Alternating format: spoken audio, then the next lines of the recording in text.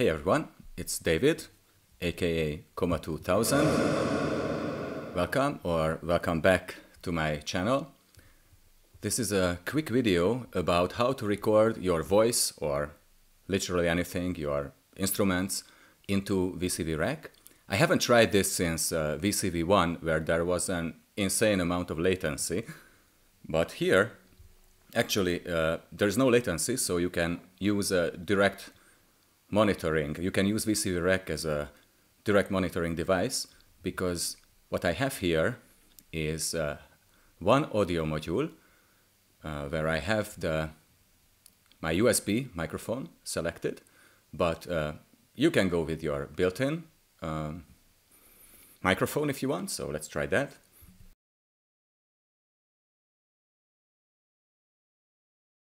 Oh, so this is my built-in microphone. You can hear that there is much more noise. So let's go back to the USB mic.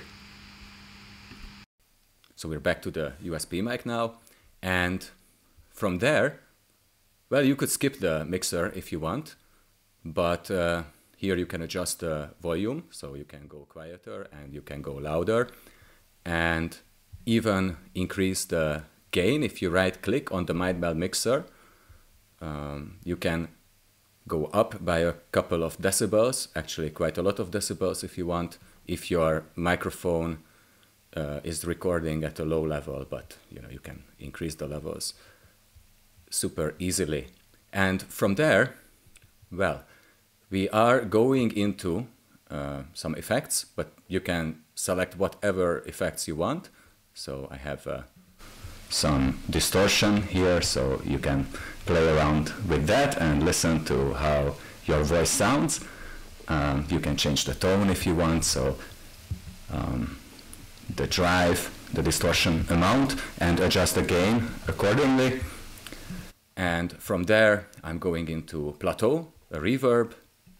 Now we have the drive bypassed, so it's only the reverb, but you can turn on the drive too. So let's try that. Distortion plus reverb. Okay, stop messing around. And from there, well, we are going into three different places. Once I'm going into the audio module, where I have the built-in output selected and I have my headphones plugged in. So this is what I mean by direct monitoring. Watch out not to do this on your speakers, because then you're gonna get feedback, and well, you will see. Try it at your own peril. And also I'm going into two separate recorders, and this is kind of a simple way of doing polyphonic recording. But the other way would be to select the Polyrack by Nischi, for example, where you use only one recorder to record up to 64 tracks. But why am I doing this? Well, if you are jamming, for example, on an instrument, so I have my guitar here. Let me turn up the reverb. Let's see.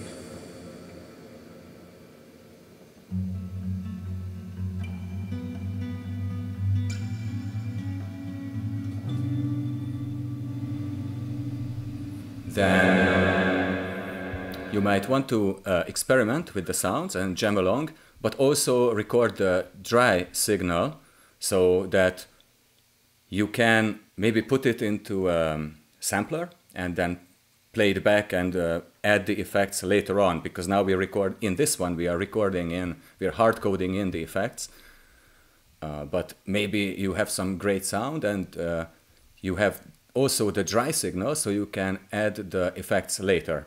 I'll do another video on samplers in a short time, hopefully, so you can see how that works, or you can experiment with that. And also I have this push module, so I can start the two recorders at the same time. And well, it's this simple, so download the patch and feel free to experiment with it. And let me try some more guitar sounds here. I haven't tried this in a while because of the latency, as I said, with VCV1, but this is super fun. So I have an acoustic guitar, but you can distort the sound as much as you want. You can create effects, whatever you want. So let's do some distortion.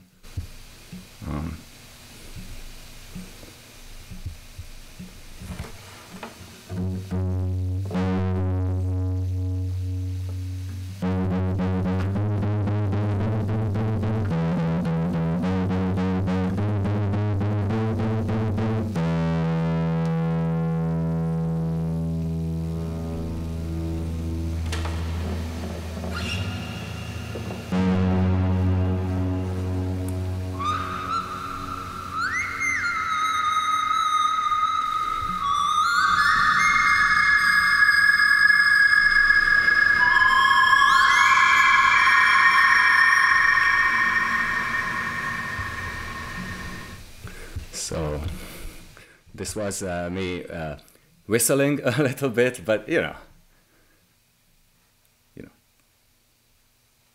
take it easy, keep it simple, and have fun. Peace.